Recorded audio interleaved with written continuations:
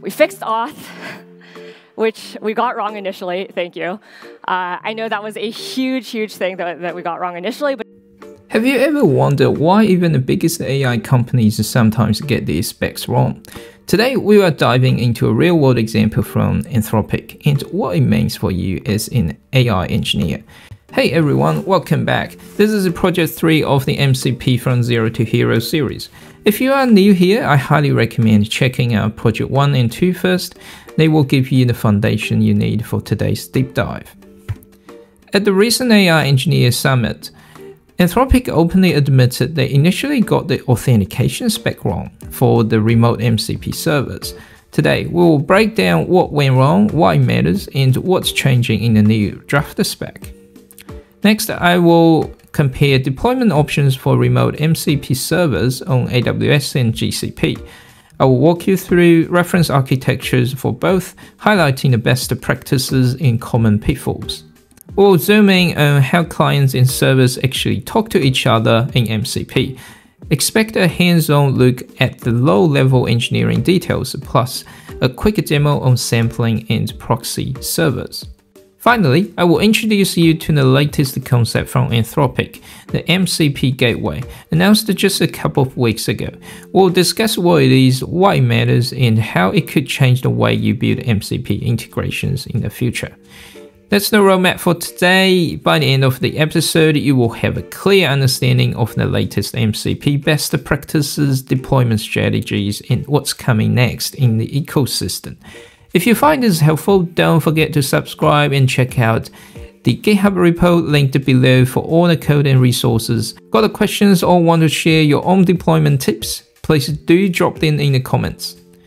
Okay, let's get started. To understand where the controversy around remote MCP servers come from, let's rewind the fundamentals of MCP. Originally, MCP is designed for both local and remote hosting. In the local setup, both the MCP client and server run on the same machine, communicating via standard I/O. This works on a trust model, which means no authentication or authorization is needed because both processes are under your control. That's why most open source MCP repos today still default to local standard I/O setups. But there's a downside. If you want to use multiple tools like Conference, GitHub, Figma, Notion, etc., you have to spin up a separate MCP server for each one on your machine. Managing 10 different MCP servers locally quickly becomes cumbersome. To offload the compute and simplify your local environment, you might want to run MCP servers remotely. This is where things get tricky. Once the client and server are separated, say your client runs on your laptop and the server is hosted in the cloud, you now have a classic client-server architecture. This means you need proper authentication and authorization at the transport layer. Here's why this matters. When your MCP client connects to a remote server, it often needs to send sensitive credentials like a personal access token for services such as Conference. If the remote MCP server is compromised or malicious, your credentials and potential confidential company data could be at risk. Security is job zero, so when you move MCP servers to remote environments, robust authentication and authorization becomes mandatory. Now, let's look at how the original MCP spec, published on 26th of March 2025, approached this problem. The Anthropic team proposed that the remote MCP server should act as both an OAuth provider, authenticating clients and issuing bearer tokens, and a resource provider, serving tools, resources, and prompts. This dual role makes the MCP server much heavier, no longer just a lightweight USB hub for AI tools, but a full-fledged server with complex OAuth 2.1 responsibilities. Implementing OAuth is non-trivial. There are already specialized solutions for this, like Auth0, AWS Cognito, or Super-based Auth for Next.js stacks. Offloading authentication to these providers is often preferable to reinventing the wheel within every MCP server. Anthropic has updated the draft spec to incorporate this change. It introduces a clear separation between the MCP server, which is the resource provider, and the external authorization server. For full details, you can check out the draft spec in the link below. Now, let's walk through a forcing roleplay to illustrate the new flow. In the roleplay, we have got the user and the MCP client, which is the GitHub Copilot in VS Code.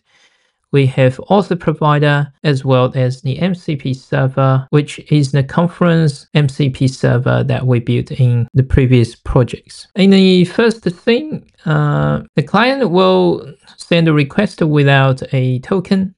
It will say, can I see this conference page with page ID 001 and I don't have a token? In response, MCP server will say, nope, show me your pass. It will reply with HTTP 401 unauthorized and say, use this guide to get your pass via the www-authenticate header. In scene number 2, the client will read the guide provided by the MCP server in scene number 1 and come back again and say, hi, it's me again.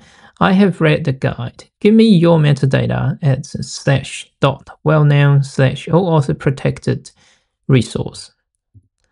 This time the MCP server will reply back to say, here you go. This is the metadata that also tells you which authorization server you should talk to. After that, in scene number 3, MCP client will get the author provider's URL and start the OAuth2 auth flow with the auth provider. I'm not going to show you the full detail of the OAuth2 dance. You can find a lot of sequential diagrams on the internet already. Essentially, the MCP client will send authentication request to the auth provider, and after it went through the full authentication flow, the auth provider will send the access token to the MCP client. In scene number 4, once the MCP client received the access token, it will talk to the MCP server again. This time it will say, hi, can I see this conference page with page ID 001 now? Here is my token. This time MCP server will say, cool, I just validate your token. All good to go. Here's the page info. So that's the full authentication workflow. At the end, the MCP client, once it's authorized, it can retrieve the relevant information from the MCP server. Let's have a look at how to deploy a remote MCP server on GCP. Following Google's official guide, GCP offers a simple, cost-effective, and developer-friendly way to host the MCP servers, which is ideal for individuals and small teams. With CloudFront, you can deploy containerized MCP server with minimal setup, automatic scaling, and built-in authentication. Here's how the recommended GCP architecture works. Firstly, you need to store your MCP server Docker image in artifact registry. Then you deploy your MCP server as a fully managed containerized service. CloudFront handles the scaling, HTTPS, and the networking for you. GCP provides 2 main authentication methods at this stage for securing your MCP server. The first method is IAM invoker permission. It uses a local CloudFront proxy that authenticates requests with your Google account's IAM permissions. It's great for personal or small team use with no extra setup required if you have the right permissions already. The second method is OIDC ID token. It uses a service account to generate OpenID Connect OIDC ID tokens for authentication. This is more flexible for automated or machine-to-machine access and is the recommended approach for CI/CD or service integrations. AWS offers a robust, scalable, and secure environment for running MCP servers in production. With managed services like Fargate, Lambda, Cognito, and DynamoDB, you can build a highly available and secure MCP deployment without managing the infrastructure manually. Here's how the recommended AWS architecture works. The user interacts with the MCP client, which sends the request to the cloud. All incoming traffic is routed through Amazon CloudFront and Amazon Web for web application firewall protection. The requests then are forwarded to an application load balancer inside a virtual private cloud, VPC, which directs the traffic to the appropriate backend services. Authentication and authorization are handled by a dedicated MCP auth services, which integrates with Amazon Cognito for user management and authentication flows. Cognito provides OAuth 2.1 compliant authentication, user pools, and issuing the token. The user authenticates via Cognito, which returns access tokens to the client. The actual MCP servers run on AWS Fargate for containerized workloads or AWS Lambda for serverless deployment. These servers are responsible only for serving MCP resources and tools. They do not handle authentication logic directly. DynamoDB is used for storing persistent data such as user sessions, tokens, or application state. The architecture can also leverage Amazon ECR, container images, CloudWatch for logging and monitoring, secret manager, and parameter store for secure configuration. In this section, let's get hands-on and look at the low-level communication between MCP client and the server using the MCP Inspector. First, spin up the inspector using the command line, run npx model context protocol /inspector to launch the inspector UI. This will start a front end on port 6274. Next, open a new terminal and start your MCP server. Run uv run server-dev.py to launch the server at localhost 8000/MCP for streamable HTTP connections. Once the server is up and running, copy the section token from the proxy server terminal and paste it into the inspector UI. Then click connect. If you see an error like no proxy authentication is provided, check the terminal for the correct section token from the proxy server. The inspector UI on port 6274 connects the proxy server running on 6277. You will need to provide the correct proxy section token for authentication. When the client sends a request, it first reaches the proxy server, which then communicates with the MCP server. Once connected, you can click on List Tools in the inspector to see all available tools, just like before. You will notice the request payload follows the JSON RPC format with a method like tools/list and no extra params. The response payload lists all tools with their names, descriptions, and input schemas. Let's try calling a tool such as getSpaces and an argument 25, for example, to limit the number of spaces. The response payload will show the results as expected. This demonstrates the MCP protocol in action.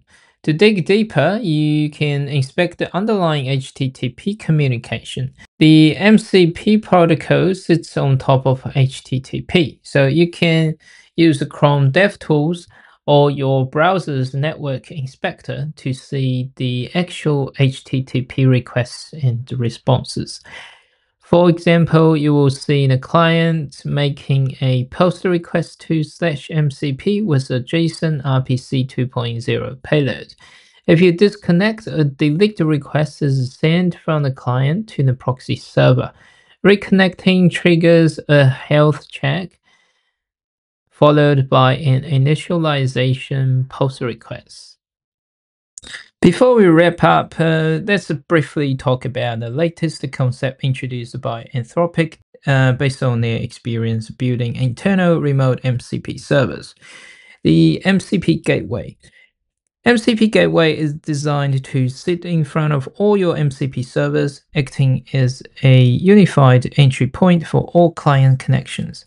Instead of having every client connect directly to multiple MCP servers, each handling its own authentication, rate limiting, and observability, the gateway centralizes these responsibilities. The key roles of the MCP Gateway: firstly, it's the auth management. It handles authentication and authorization for all incoming connections, so individual MCP servers can stay lightweight. It also enforces the usage limits and protects the backend resources from abuse.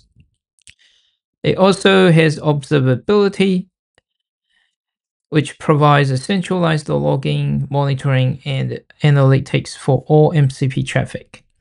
With this setup, the MCP Gateway becomes the single connection point for a wide range of clients, whether it's a cloud AI, Slack bots, or any other internal tools.